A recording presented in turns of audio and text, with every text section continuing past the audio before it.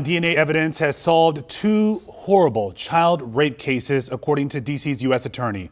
A Maryland man, whom you see right there, who's already in prison, by the way, has just been charged. The cases happened 11 years ago. Here's Scott Broom.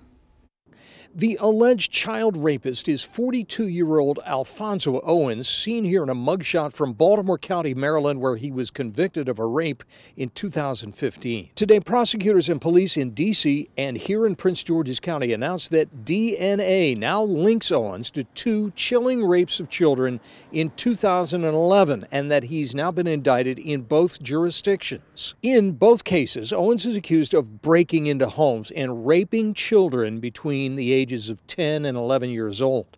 In the D.C. case, he's accused of crawling through an 11-year-old child's ground floor bedroom window to commit the assault. The Prince George's County case happened in Oxon Hill. Police described it as a home invasion.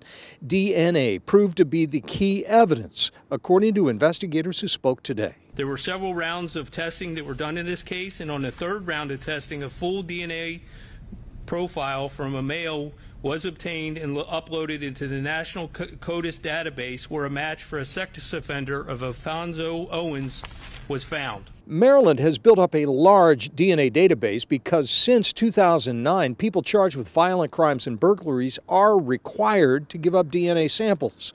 Owens was charged with the previous rape he was convicted of in Maryland in 2015. He's serving 2 life sentences in Maryland plus 25 years for that crime. In Prince George's County, Scott Broom, WUSA 9.